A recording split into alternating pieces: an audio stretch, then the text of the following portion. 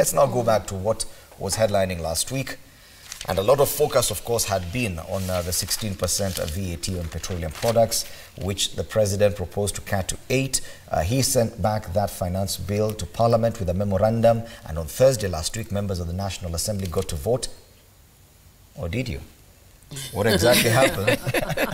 And that's a question. I like that. That's a question, actually. Did we actually get to vote? That's a question. Before I even come to the members of the National Assembly, Joy, you watched that circus. Yes, I did. Just before that, members of the National Assembly had used every possible platform to promise Kenyans that we will be and will stick with you to the end. We will defy even the president, we will defy our parties, we will defy everyone. And we will be with the constituents, we will be with the people we represent in this house. That was a call. Did you see that? No, what I saw is what a Kenyan described as kama drama and kama findio. That's what I saw that day. Because what happened was so unbelievable to the observer that, you know, you come away wondering, what did I just witness? Because in the run-up to the vote, we were aware that there was a parliamentary group for at Orange House. There was a parliamentary group meeting as well as State House. And even coming out of the meetings, the MPs were they sounded, I mean, I listened to Didymus Baraza and was saying, you know what, we know who we are standing with, and this is who we are standing. And I was hopeful. But that day what I realized was there was a level of trickery that happened where if MPs were genuine that they were going to stand with us, very simple thing would have been to do what? As soon as they got in, put in your cards, let's do an electronic vote, everybody can see, the goal line technology is now there. Yes. Let's just do this once and for all. And you can even tell who voted how. But in acclamation, we can't tell who voted how. We'll hear ayes, nays, we thought it was straightforward, but the ear of the speaker had ayes, did not hear the nays. And then when Justin Muturi stands up and starts, this is the official Hansard, loud consultations. That's when I realized, this thing, Bana, we've been played. Guys had a predetermined outcome, but they decided, you know what, we cannot be seen to be not standing with Kenyans, so let's just do this hula baloo. That is me as a Kenyan observing. So whether the MPs were genuinely standing with us or not, as far as I'm concerned, they had a predetermined outcome. And just did this afternoon to show us, by the way, we really tried. But at the end of the day, they got the result that they exactly wanted. Yes. It is a process. It's a process of presiding over such legislation that is so key and will affect Kenyans to such a high extent. That process we saw in Parliament. Is that how you go about it? Let me first of all talk to what Joy said before we talk about where we go about it. Give credit where it's due. I am doing my 3rd term in Parliament.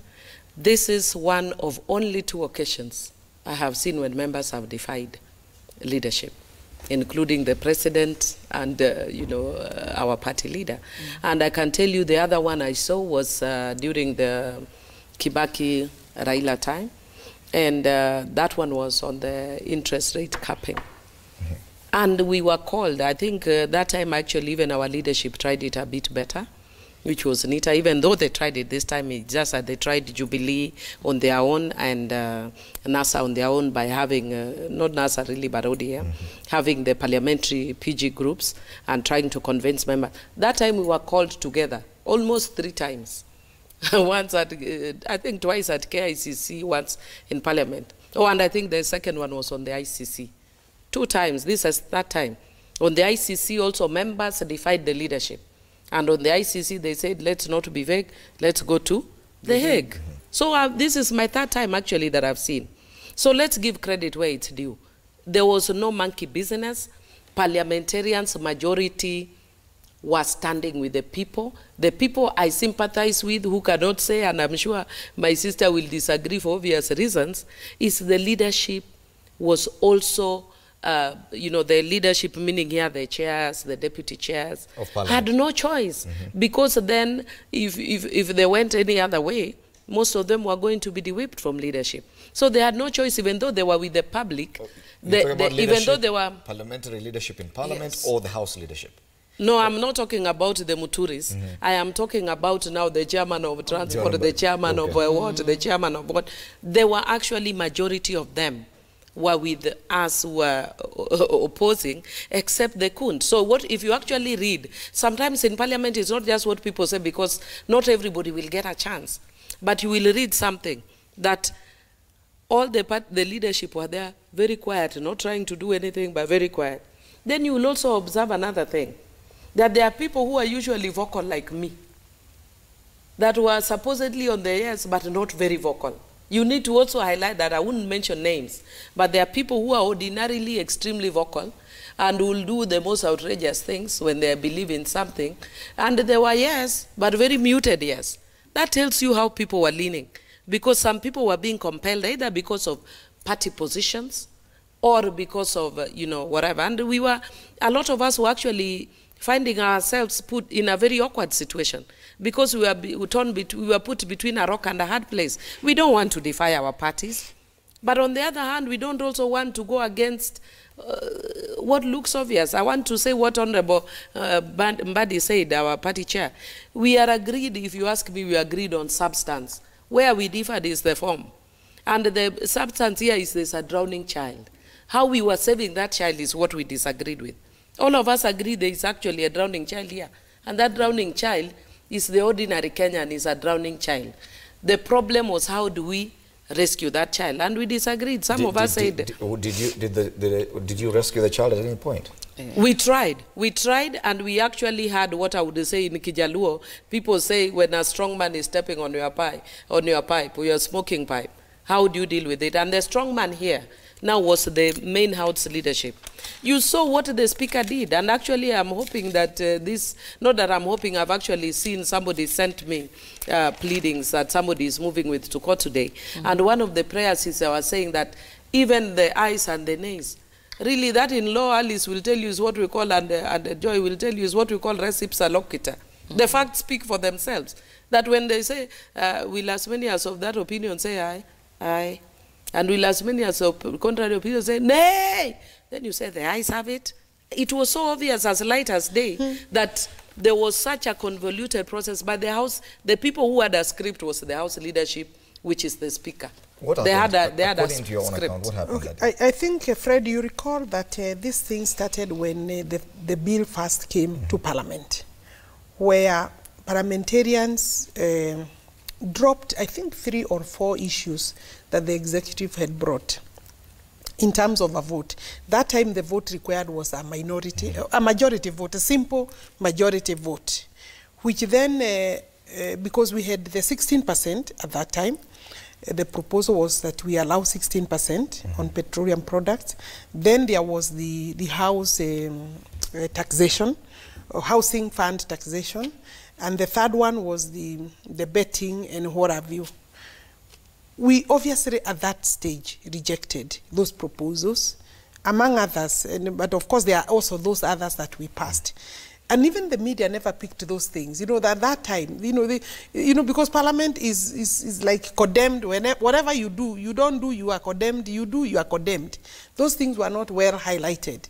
I remember appearing on KTN and said, this is one of the days that because people are only concentrating on the VAT 16%. These others is like they got lost in. Even now members is of when the National Assembly did not speak much about the others. We did. There, But you don't speak when you are not given a chance. But there was a lot of lobby that we must drop this, we must drop this, we must drop this. Okay, then of course the process of the bill, it goes to Parliament, to the President, for him now to consent or also express his reservations or his mind in terms of that bill. And the Constitution allows him to do that. He sends it back with a memorandum saying, look, we must look at the past that we have. And therefore, I'm rejecting what you said, but I'm now meeting you halfway. So he actually cut it to 8%.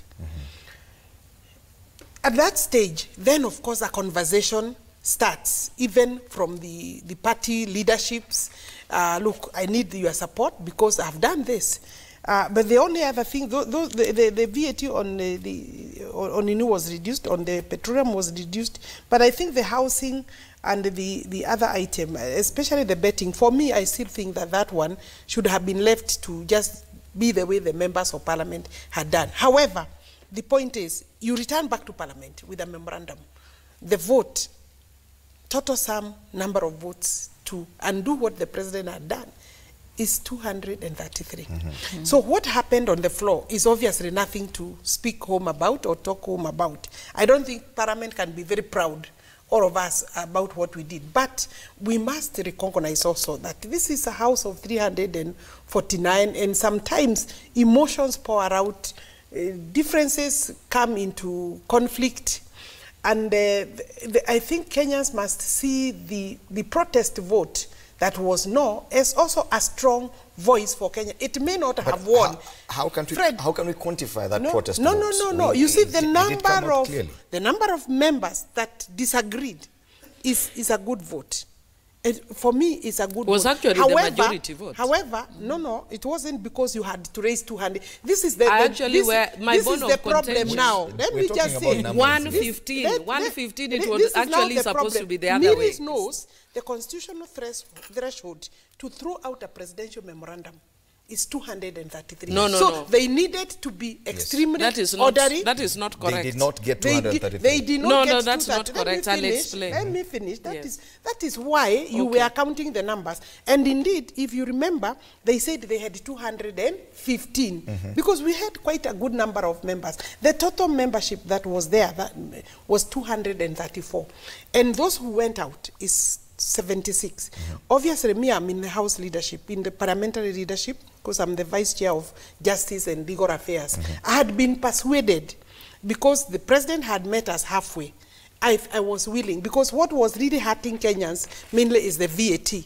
And because he had met us halfway, and we had a baby.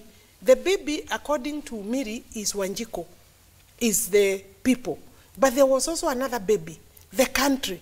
The country had a budget that was not being supported by the revenue. So therefore, had we not allowed that, this thing would have, the shilling can have... about a baby who was to be rescued. Do you feel the baby was rescued? The baby was rescued. In my view, the baby was rescued. The baby this particular time is also the country. Because Wanjiko lives in Kenya. And the budget was less. The money we had was less than the expenditure. So we were doing this to balance things. Can I tell you, first of all, you cannot separate the baby and Kenya. Because there can be no country without Wanjiko.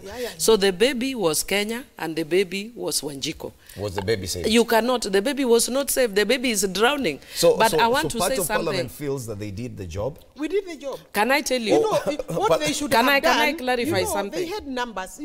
Let me say this one. Because Miri had spoken. It is true that if these members were possibly very sincere, some of them, initially, there was a list of membership that had gone up to 276.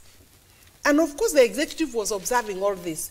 So by the time the executive calls the PG, it's because it had seen it's losing this thing. Then, of course, looks for support from the ODM. Because we are also party affiliated also. As also the fact that we are also representing our constituencies. But at the voting, when the chaos started, these people were keen, those people who were keen to be seen by the media to be with Wanjiko. Just to be seen? Just to be seen. Because if they clearly wanted to be, because some were also now playing with party loyalty, where will my party find me? Because they should have used the electronic, have the vote counted. Can I explain? So that then Wanjiko can know. She's also said, can I explain? Even when you talk about the numbers, can I explain? Can you quantify the numbers? Yes, I can quantify. Can I explain to you the process? Yes. You see, Alice, let me just, you said you are pie. Let me explain what actually happened. When you do electronic voting, it is not that the members are the ones who got in our electronic voting. It is controlled by the leadership. The House leadership. That's true. So when we went straight, we were going electronic voting. So we were told, log in your cards. We did. And actually, at some point, you are seeing us. That was actually after we got the ayes and the nays.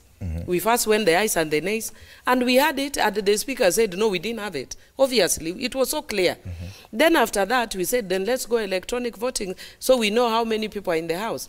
We put in our cards, and in fact, before we put it, people were doing this, because everybody wanted to be seen. Me, I was keen for people to see where I was voting, because I am represented by people, not stones.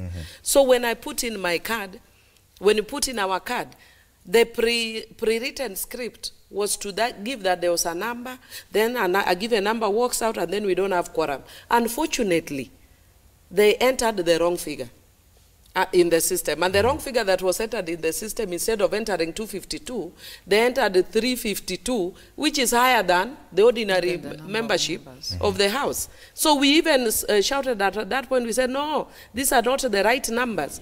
And when we said that these are not the right numbers, then suddenly the House leadership said, no, the system is not working.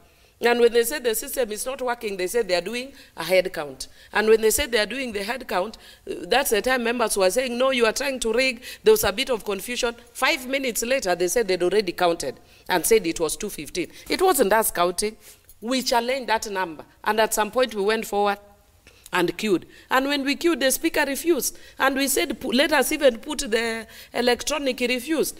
Then he retreated as they were looking for a nice way of getting out. But having said that, anyway, there was too much chaos at some point. That if the speaker was actually honest, I also sympathize with the speaker because he's put between a rock and a hard place. He had to pass this, come rain, come shine. So he had to find a legal technicality to pass it. So that's what he actually did. Because if that was not the case, he should have done what he did with the Security Law Amendment Bill, adjourn, and let us come back later.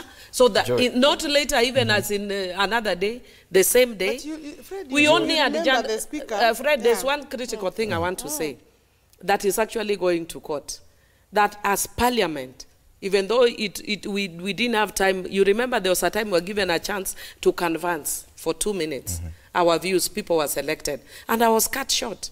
And one of the issues that I wanted to canvass is that we are actually misinterpreting 115. 115 of the Constitution, if you actually read it, means that the people who are supporting the presidential position are the ones who should have gained 2/3, not us. And it must be it is something that the court must decide on. Right. We have been going the wrong way. The memorandum. No, it's the people who support the memorandum. Read the Constitution as it is. 115. It is going to court. We have even it is going to court today. It's going to court today. That's a different 115. 115. Interesting. 115. It is the people who support the president. 115 at sabbatical 4. It's okay. We will have the interpretation. If it's going but to court, if you recall, the speaker gave a ruling because when they demanded to address the speaker, after the speaker came in, because now there was chaos, to start with, we must conduct our business without chaos. Because what is important is the vote. And Kenyans wanted to follow. And Kenyans actually from morning had been following the proceedings until the House broke into chaos. And the people who were causing chaos, there was the people who were causing chaos are the people who were saying no. Because there was an agenda. We have to create chaos. There was a blatant rigging. Okay, we have your side. We have your side already. We have your side of the story. Joy, you did not want to Joy, be counted. this kind of chaos, this rather obvious failure of parliamentary system, that's what they use to preside over what Kenyans are suffering today. Exactly. Yes? Should we really have faith in this National Assembly that they, even the Speaker himself, his conduct, the conduct of members of the National Assembly, that this is the way they can actually determine how or whether or not Wanjiku will have food on the table? That system that we saw, is that what we should have faith in? For me, this was a missed opportunity by Parliament. Because in our current system of governance, the executive stands alone. The legislature, dependent, it doesn't matter whether you're in the minority or majority, they ought to stand alone, and the judiciary stands alone. So the three arms of government are independent but interdependent, but having oversight over each other. This was one opportunity for members of Parliament to not give us these excuses of there was leadership, there was an hand from... Uhuru Kenyatta is not a member of Parliament. Neither is DP Ruto, neither is Raila Odinga, neither is Kalonzo Musyoka. They were not in that Parliament. They did not take oath to represent me as a member of the National Assembly. It is the members of the National Assembly who took that oath. They owe their allegiance first to me, not to their party, not to who, but because the party is a ticket. To the executive. This patronage by the executive is a relic of the times gone by. When Moi would say and everybody jumps, when Kibaki would say, Raila would say and everybody jumps. Under the new constitution, we have a new dispensation. Parliament had an opportunity to stamp the authority as an independent body. They squandered it. And what we are treated with now, forget even that. The dishonesty started just slightly before. You saw the hearings, the hearings by the Speaker, looking into allegations of graft. And I was listening to the members of Parliament, and I'm just sitting there looking, and I'm like, hey. In fact, again, somebody comes there and says, well, I just saw a lady, and she seemed to have Muslim dress, but I did not quite recognize her. And you want us to seriously to believe that you have Kenyans in mind when you are behaving in a manner likely to suggest that you're being economical with the truth. So what I saw in the House on Thursday, in my opinion, like I said before, and I stand by it, there was a script. Yes. Something had to be delivered. And the members of Parliament can I also say a script I'm seeing from the media? Let me say something. Can I also say a script I'm seeing from the media? I'll give you that opportunity because, curiously, we can see this headline where counties are complaining about this budget cuts, about 9.4 billion shillings budget cuts. Yes. Curiously, when it came to NGCDF, the MPs emoluments and the CDF, those ones. But there was can I say there was a CDF was cut, but the there was emoluments a was repeat. cut. Initially, it was to be about 5.9 billion shillings we cut. lost That came down to about CDF. Can I also say a media script? Can I say a media script? I have told you that in my 3 years in 3 terms in Parliament, I have only seen 3 times when we've defied. And you cannot wish away that this time, in fact, some of us are facing a disciplinary action from our parties, and we are willing to face it because we are not willing to defy our parties. But sometimes there are situations that call that you defy. They are very unique and rare. For me, there have only been 2 times. Out of those 3, the one of ICC, I stood with my leader. We remained at some point only me and Orengo who stood with Raila. On the one of the interest rate capping, I defied. So for me, this is the second one I've defied publicly. Yeah? Because there are times when there are unique circumstances that force you to defy. There is a media script that we are trying to wish away what happened as part of one of these 3 incidents I'm saying. The media, I saw for the first time I think in my life, that media praised MPs. And your script is to take the skunk back to Parliament, which is obvious because then the nicest thing usually is to make MPs look bad. And so you are changing the script that what you saw was mere play. It was not a mere play. You do that very well for yourselves. The media don't have to do anything. No. What I'm with telling the drama you, we saw on Thursday. No. What I'm telling you is let us also not pretend. It's the same way when we had elections, then we could have said that the country was also in a sham. There are times when, because of the circumstances, things can't go logically. And like in those situations, it wasn't choreographed. It's not choreographed. A process that is so key to the lives of Kenyans. Yeah, but it was not. You want to assume that we are working in a situation where there are some of us who are feeling we are being driven a direction we didn't want. Even in the security law amendment bill, the same thing happened. Why didn't you say that we were...